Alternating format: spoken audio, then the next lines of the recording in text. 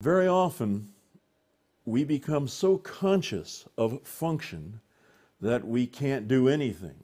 Everything gets tied up in the knots, and we forget to make music and worry about how to breathe, how to tongue, how to set our embouchures.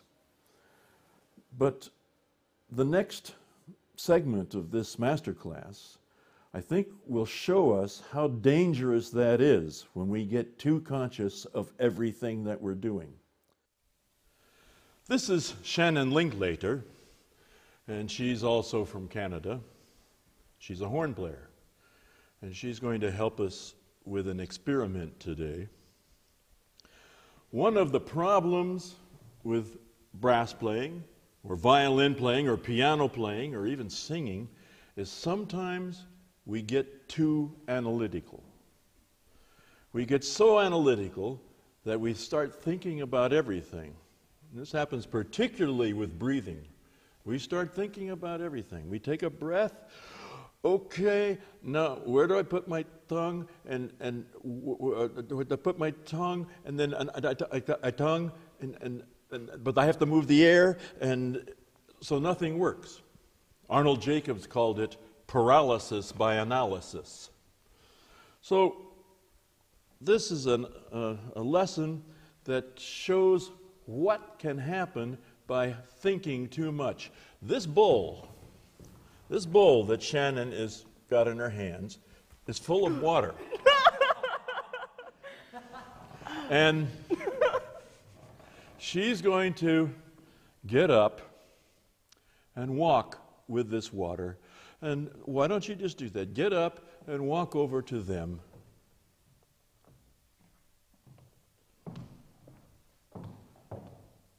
All right, now please come back and sit down.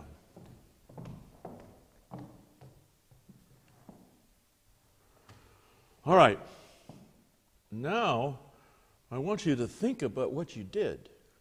You got up. How did you get up? Do you just get up straight, or do you lean forward, and do your arms stay the same?